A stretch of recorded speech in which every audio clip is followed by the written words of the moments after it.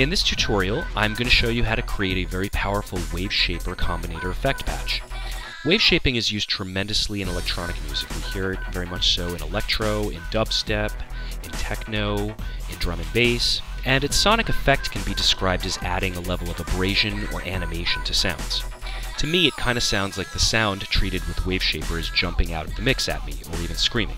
I might even go so far as to say that the synth even sounds like it might be going under a degree of sonic torture. Some of the very popular VST audio unit plugins that are out today have wave shaping or multiple wave shapers built into their structure and base their sound around it. In fact, Malström and Thor both have a wave shaper in their signal path. So for those of you that are unfamiliar with wave shaping is a very powerful form of distortion synthesis. It works off of different shaping algorithms that process, bend, twist, and modify incoming sound. This is especially useful for bass and lead sounds. In hardware, some of the big modular systems of yesteryear have had WaveShaper components in their path. So let's first listen to what the effect of the WaveShaper would be on a simple sound.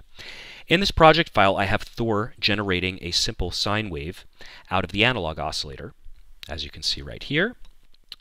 And I already have the WaveShaper effect patch plugged in to the output of Thor, and I have a slew of real-time controls mapped to the Combinator controls. So let's first listen to the sound unprocessed. Simple sine wave. And now what I'm going to do is I'm going to engage the shaper, and I'm going to start messing with some of the real-time controls on the front panel.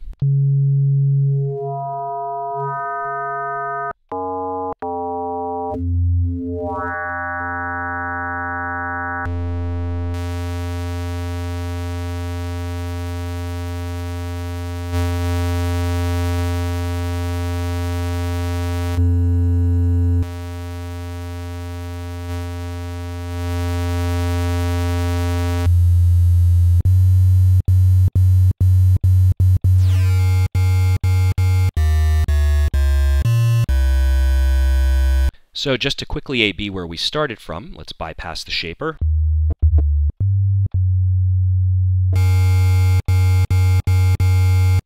So as you can hear, it has a pretty dramatic effect on just a simple sine wave.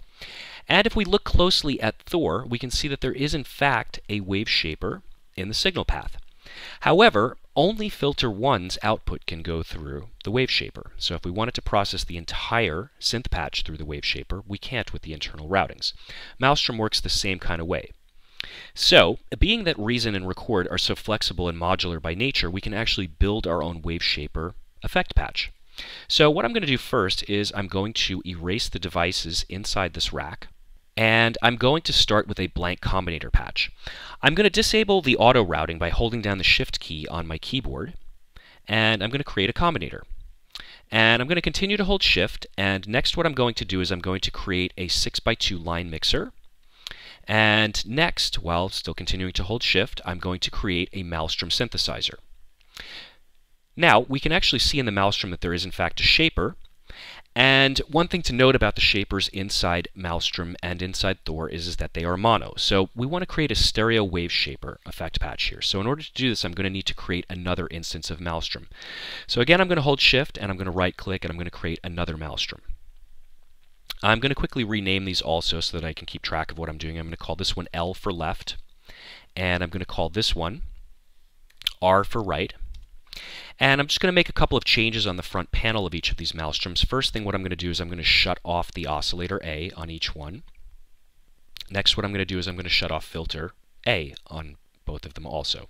So we've set things up on the front panel here now with the devices, and if I hit the tab key to flip around, remember that we disabled all the auto routing and auto patching, so we're going to need to cable things up manually. So the first thing that we'll do is we will connect the two devices connection on the back of the Combinator to audio input for channel 1 on the line mixer. Next what we'll do is we will connect the left out of the master on the line mixer to the shaper filter A audio input on the first Malstrom. We're going to take the right output and connect that to the shaper filter A input on the second Malstrom. We're then going to take the main output left filter A and connect it to the from devices left on the top of the Combinator. By doing this, it automatically connected the right side of it too, but we don't want to have the right output out of the first Malstrom. We just want to have the left output. So we're going to take the left output out of the second Malstrom and connect that to the right connection on the from devices. So now we've done all the cabling, everything is connected up exactly as we need it. So remember that we're controlling two Malstroms here.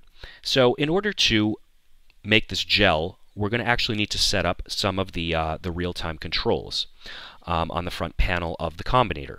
So what we will do is we will expose the programmer, and we'll first go to the left Malstrom, and first things first, we're going to disable the receive notes functionality for each of these Malstroms. And what this is going to do is it's going to indicate to Reason and Record that this is in fact an effect patch rather than an instrument patch. Next, what we're going to do is we're going to go to Rotary 2, and we're going to assign Rotary 2 to control shaper amount. Rotary 3 is going to control shaper mode, so that we can switch between the different shaper types. And Rotary 4 is going to control the master level. And I'm going to repeat this process for Malstrom 2. So let's set Rotary 2 to control shaper amount. Rotary 3 to control shaper mode. And Rotary 4 to control master level.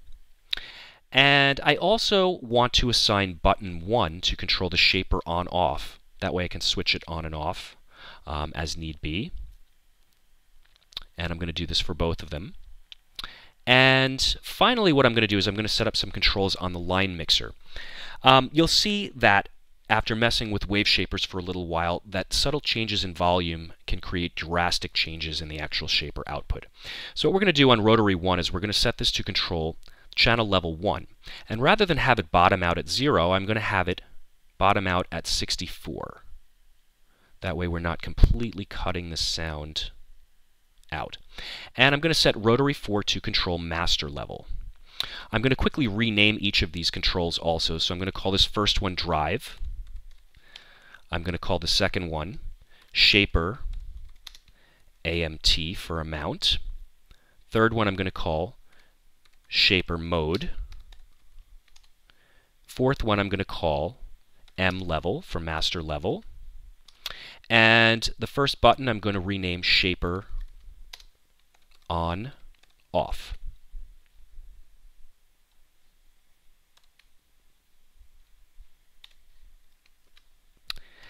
And now I'm pretty much done with all of the setup that I need. I can actually save the patch, and I'm going to call this CP WaveShaper, and I am done. I have now saved the patch, and I can reuse it over and over again. So let's actually wipe this from the rack. And last time I showed you what the WaveShaper does to a simple sound, so now we're actually going to switch that up, and I'm actually going to pull up a more complex sound. So I'm going to pull up an instance of Thor, and I'm going to pull up a patch that I have ready here. And this is a wavetable-based wobble sound. So to hear what this sounds like before we apply wave shaping,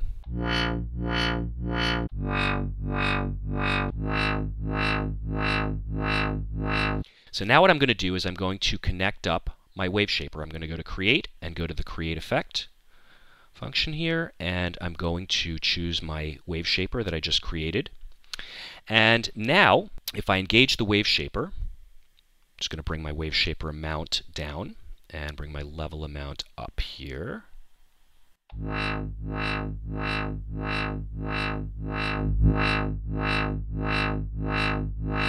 And let's start playing shaper amount.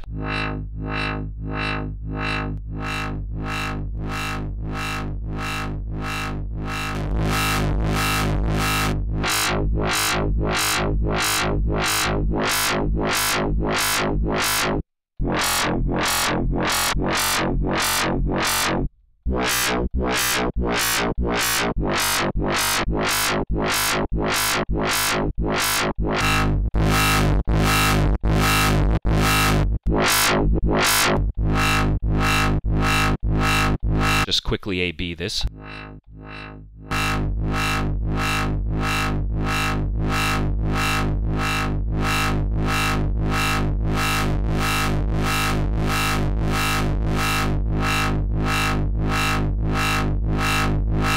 So as you can hear, it's a pretty dramatic effect and really animates the sounds. And like I said, Thor has a shaper in its signal path, so there's absolutely no reason why we can't gang shapers up on top of each other. So let's actually engage the shaper on Thor, and let's choose through a different shaper algorithm. And there are different shaper algorithms inside Thor than what exist inside Malstrom. So let's cycle through some of them and let's play with some of the drive controls.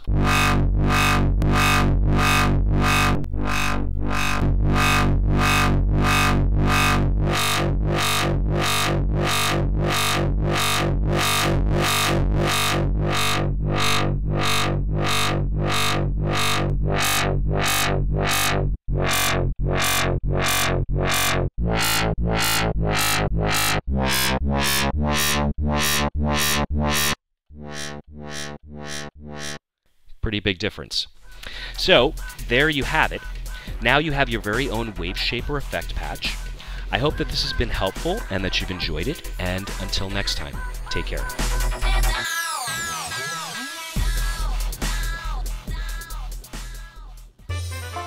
Welcome to Dubspot.